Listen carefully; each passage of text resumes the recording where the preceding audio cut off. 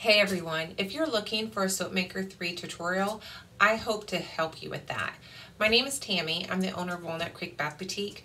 I have been on Soapmaker for about 3.5 years now, and I feel like I have a fairly decent grasp of how to use the program. Now, I am by no means saying I am an expert. I don't know everything, and I still learn a lot.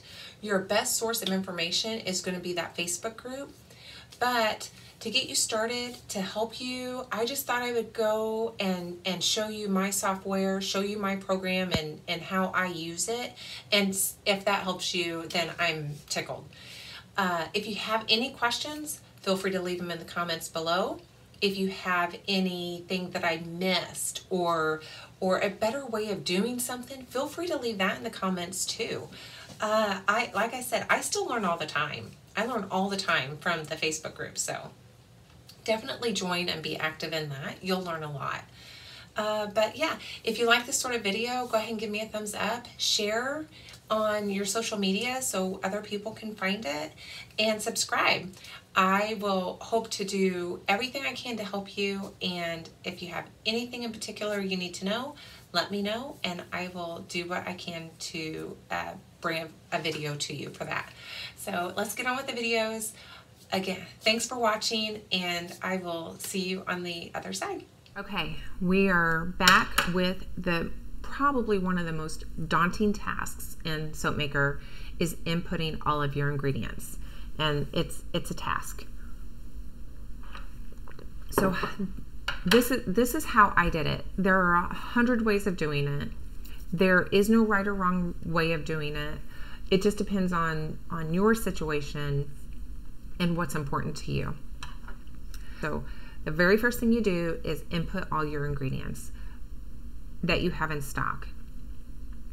And so what I mean by that is, say you bought something in 2016, or in my case it was 2016. Maybe I bought something the year prior and I still had some of that left. I would add that into a purchase order or record a new purchase in Soapmaker. If I bought 5 things on that purchase, on that invoice, and I only have 3 of those still in stock, I'm not going to add all 5 things into Soapmaker. For one thing, I may never use those again, and it really had no bearing on taxes or anything like that. What it has a bearing on is your cost. Like when you see in a recipe, it'll tell you your what that each individual item cost you to make. It'll give you your recipe volume, what the whole recipe costs, but I tend to look at each item cost. So every bar of soap, it would cost, you know, $1 for me to make that. So that's where this comes into play. So what I did, I tend to ramble, so I'm going to try to be concise. What I did was I went back and I went through 2015 and 2016 invoices because I started in 2017. And I added that ingredient into Soapmaker at what I paid for it. I didn't include shipping and handling, and I didn't include taxes. I just wanted to make it as easy on me as possible. What I ended up doing though is, because I wanted to keep it quite clear to me that that ingredient was purchased prior to me getting Soapmaker 3. So I just gave it a dummy date, and I said June 1st, 2016, that's when that was purchased in Soapmaker. That told me that that ingredient cost may have been a little bit skewed because of there were no taxes or insurance added, or shipping and handling added to that ingredient. So that's how I did it. And the first thing you're going to have to do is decide on your categories of ingredients. So I'll show you what I mean. So if you come up to my supplies right here in the left, first your base oils. These are all your base oils. You can see that I have several oils here in my list. I have created an organic field because I do have coconut oil that's organic, and I have coconut oil that's not organic. If you're seeing an oil or if you're not seeing an oil that you use, you can click on this more oils. And these are all the oils that are in Soapmaker 3 that you can choose from. That's kind of like their set values already in there for you. You can uncheck something that you don't use. So I don't use shortening, so I don't have that checked. That way, only the things that you actually see are what you would ever use. So you can come through here, uncheck the things that you'll never use. I won't say never, but as a routine, you're not going to use it. I've come in here and unchecked and checked several times, so not a problem to do this differently. But you want to make sure that the oils that you have in stock are definitely checked. And just to make your life easier, you may go ahead and uncheck some things that you know you'll never use. And so your additives. This is where your categories are going to come in handy before you start inputting your ingredients, okay, or those invoices. So I have a lot of categories, and I have through the years just kept adding more and more categories. But I think your main ones are going to be like your essential oils, your fragrance oils, any sort of botanicals you may have. I have a lot of categories. I'm sure there's people that have a lot more than I do. To put a new category in is pretty easy. Just add new category and give it a name. It does have a 10 character minimum or maximum. I wish it had a longer field for that. But just shorten it up if you need to and put abbreviations if you need to. But enter any category you think you're going to use right away. Add all your categories, even if it's just like I did in the beginning. You have bath bomb, you have lotion, you have soap, fragrance oils, whatever, colors, those categories. Just make sure those are in there. We're just going to leave this because this is going to come later. I guess you could probably go ahead and do your packaging as well. So if you have jars, I have bottles, boxes, candle containers. So anything in packaging, go ahead and add those categories too while we're here. All right, we're going to leave this for now because really all we need to do at this point is enter your ingredients. To enter in those invoices, have those invoices in front of you, click on supplies, and you're going to record a new purchase. So this, I'm just going to show you kind of how I did it back when I first started. So you have a supplier and you can add a new supplier here at the bottom. So let's just say Brambleberry. I would put my dummy date in here. So let me put like 2016. I did June and I did 01. Just a dummy date for me. You don't have to do that. You can actually put the date purchased if you want. That's up to you. I was just trying to make it as little overwhelming as I possibly could. So we're not going to do other expenses. So we'll talk about other expenses in another video, but you're not going to include any bowls or utensils or anything that you're not selling in this because you've already accounted for those on taxes. So I wouldn't add any of that stuff. So if you have, you know, a spatula on an order, don't include it. That's just, we're going to just do your ingredients and packaging. So now that we have those categories, we can choose, okay, so a base oil. So let's say I ordered argan oil from Brambleberry. So here's my big takeaway, big recommendation on entering oils is decide how you're going to weigh your ingredients every year. So I would imagine that you're doing like an end of the year inventory where you're kind of weighing out what you have in stock and doing adjustments in the system. I ran into a problem where I bought from Soaper's Choice, I bought like their 7 pound jug of safflower oil. So I entered in that I purchased 1 7 pound safflower oil and what I paid for it. I would recommend that if you're going to be weighing these at all, to do an inventory that you convert that 7 pounds into ounces. It's going to save you in the long run when you're trying to adjust those, because it's going to tell you that you have 2 pounds and 16 ounces left, and you're having to think through the math and how many ounces is 2 pounds and 16 ounces. Well, that's 3 pounds. You know what I mean. So I always have since then, I have converted any like 10-pound shea butters. What is that? 800 ounces? I don't know. I don't know. Math is not my thing. So I Google helps me come up with how many ounces is in that. And that's what I put in as my purchase price.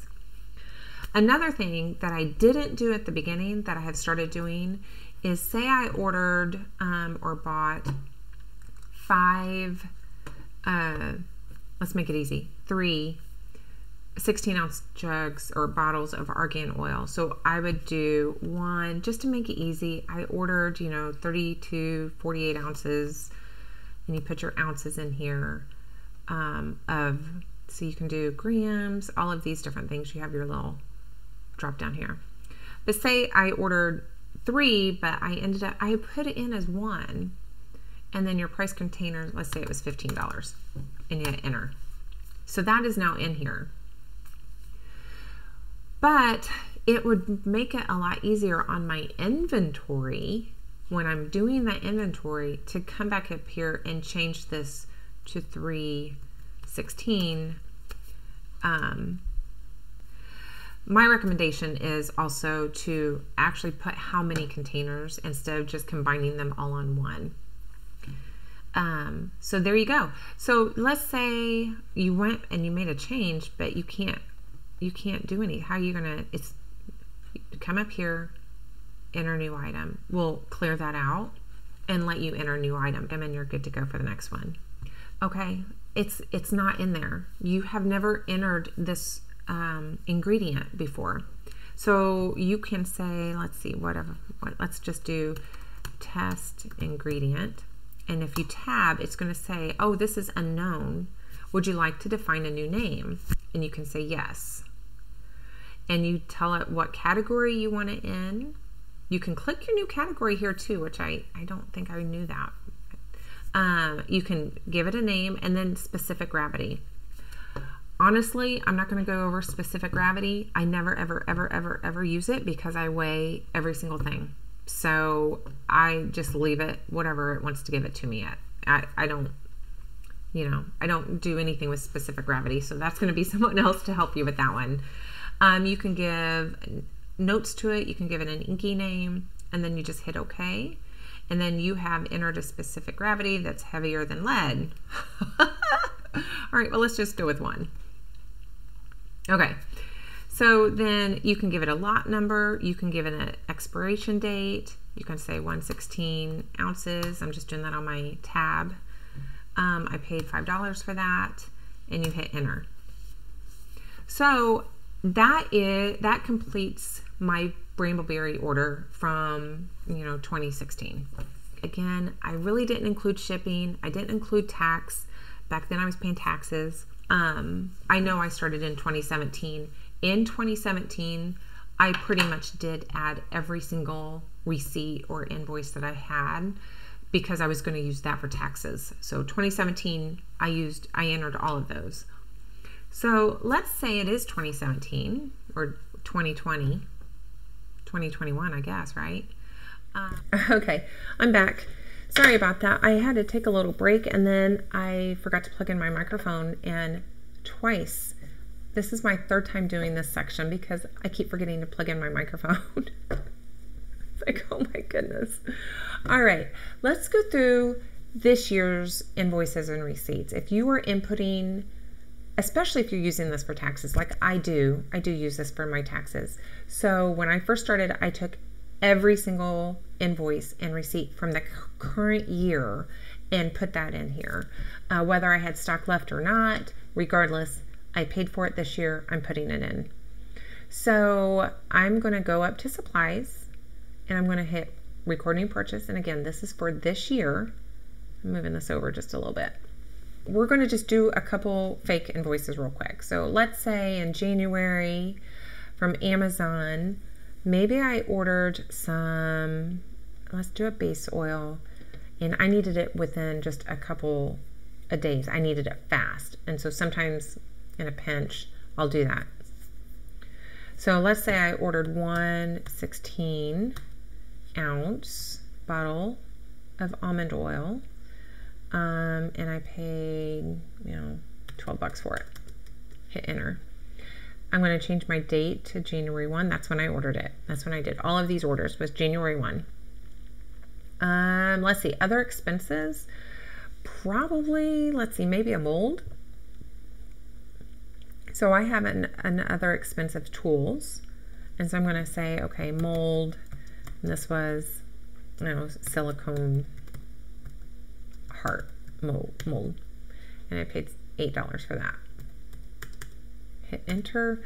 And so there you go. That's January. That's that receipt. It's done. I can add that. I probably had free shipping, but maybe I paid $2 in shipping.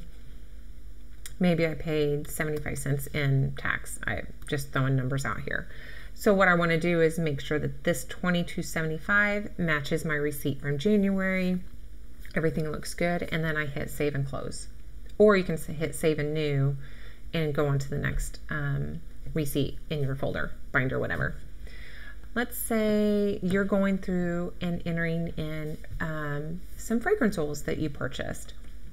So let's do maybe Flaming Candle.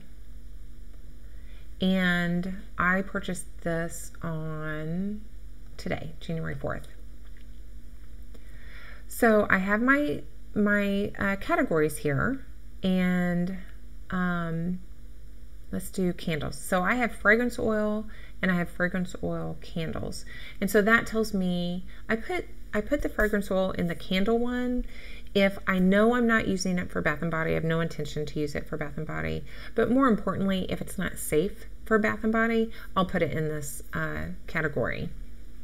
And so also what I do is you'll notice that I have all of my fragrance oils listed with the company name or the supplier name that I purchased them from. So this is Candle Science.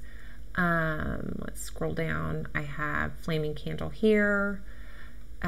Nature's Garden. I have some Nurture Soap, Rustic Essentials, Wholesale Supplies Plus.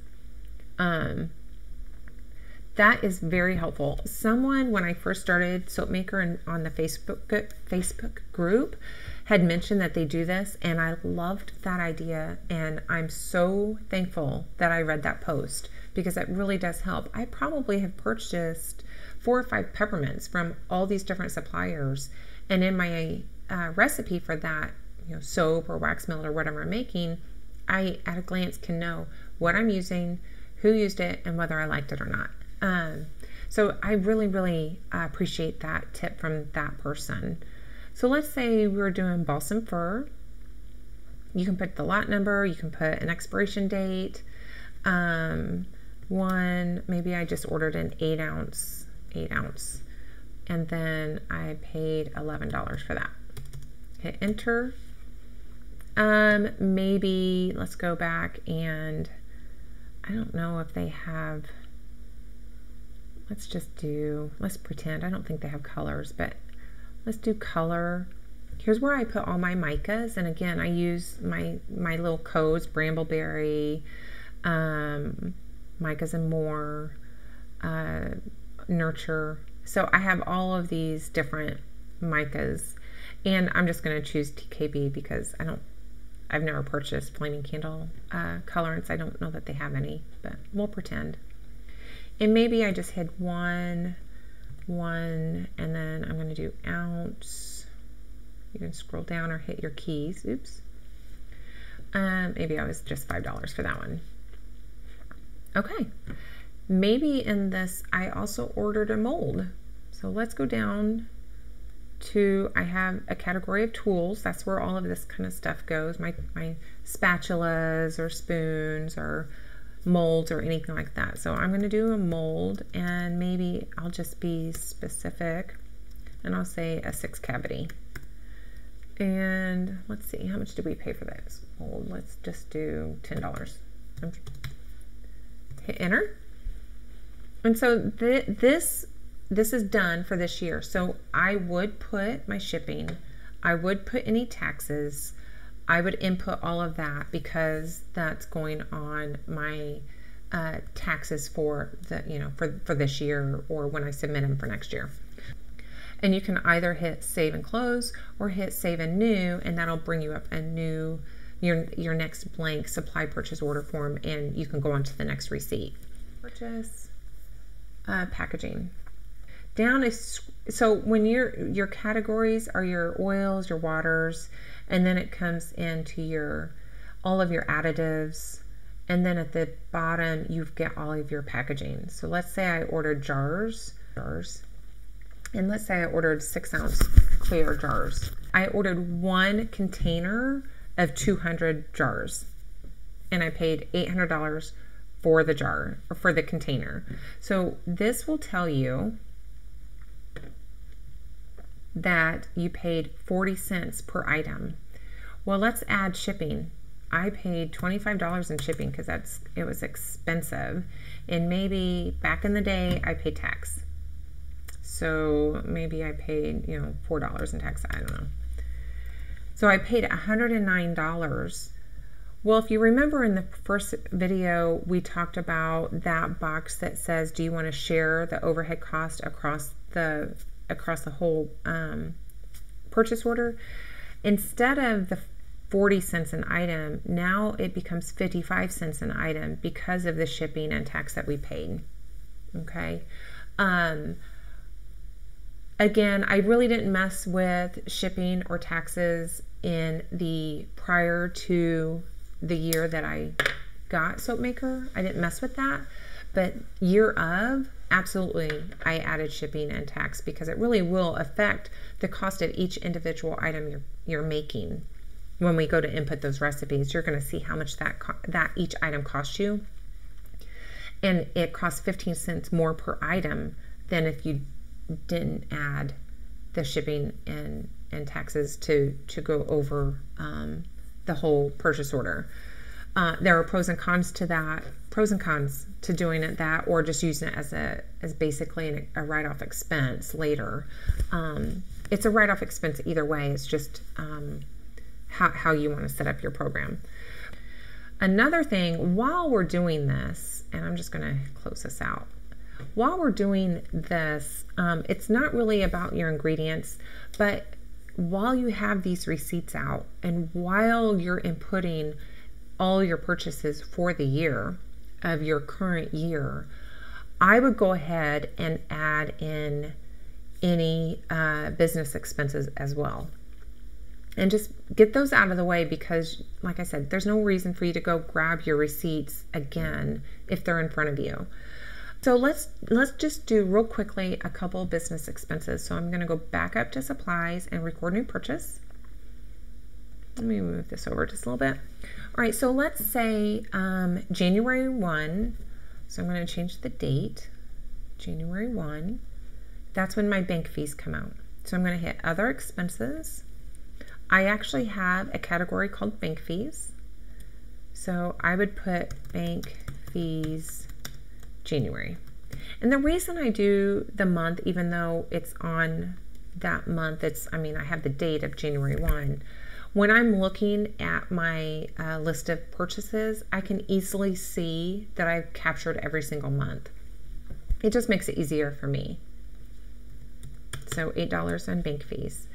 And I also am Swiftcraft Monkey. It's a blog. It's $1 a month for me to have access to some of those blog posts. So I would put that under education, and I would do